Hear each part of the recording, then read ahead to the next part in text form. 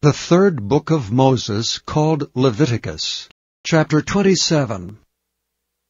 And the Lord spake unto Moses, saying, Speak unto the children of Israel, and say unto them, When a man shall make a singular vow, the person shall be for the Lord by thy estimation.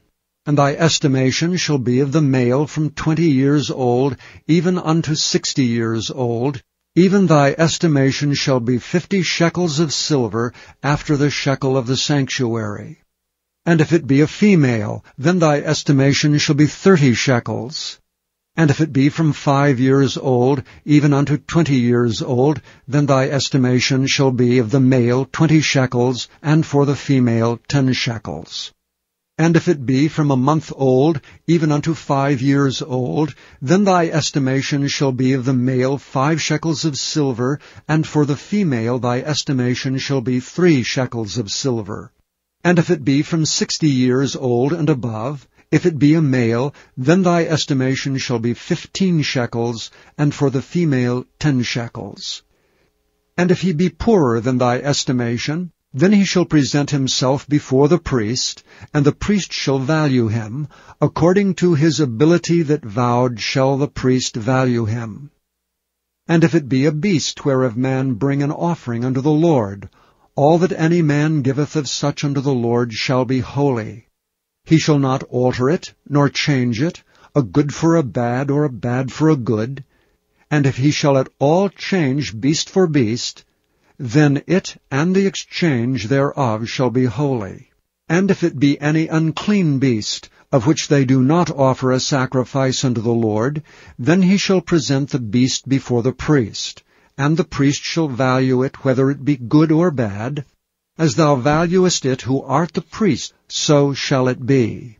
But if he will at all redeem it, then he shall add a 5th part thereof unto thy estimation.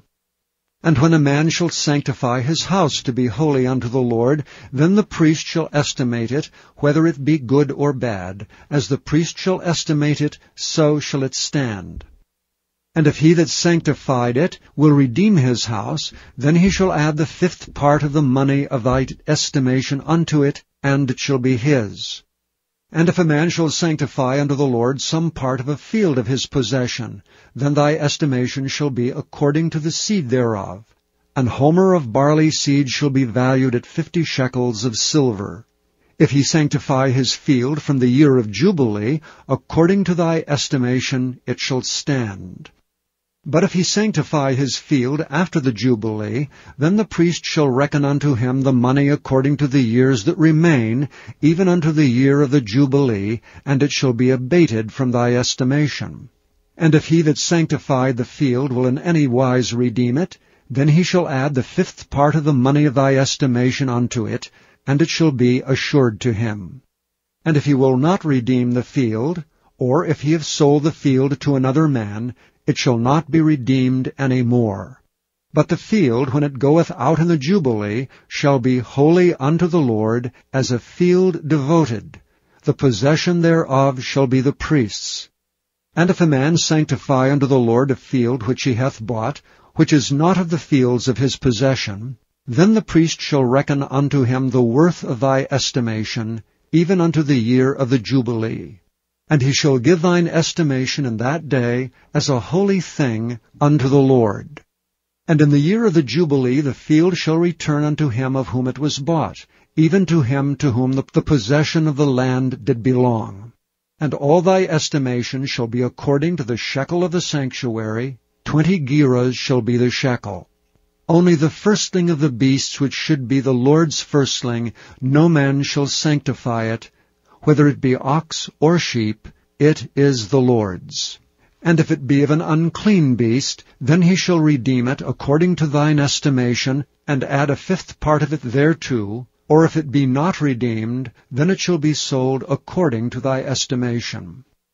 Notwithstanding, no devoted thing that a man shall devote unto the Lord of all that he hath, both of man and beast, and of the field of his possession, shall be sold or redeemed. Every devoted thing is most holy unto the Lord. None devoted which shall be devoted of men shall be redeemed, but shall surely be put to death. And all the tithe of the land, whether of the seed of the land or of the fruit of the tree, is the Lord's. It is holy unto the Lord.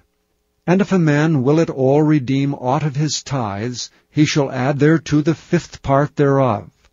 And concerning the tithe of the herd, or of the flock, even of whatsoever passeth under the rod, the 10th shall be holy unto the Lord. He shall not search whether it be good or bad, neither shall he change it.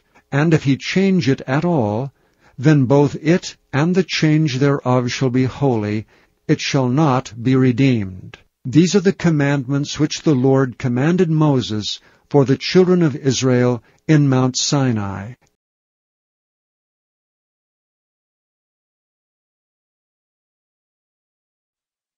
Thank you for listening to this recording of the King James Bible produced by Audio Scriptures International. Audio Scriptures International believes it is more important to spread the Word of God than to make a large profit. Please feel free to make copies of these recordings and distribute them freely so long as you adhere to the following guidelines.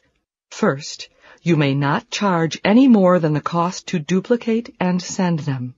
Secondly, you must make a complete copy of the recording, including this message. For commercial and fundraising distribution, please contact Audio Scriptures International for additional information.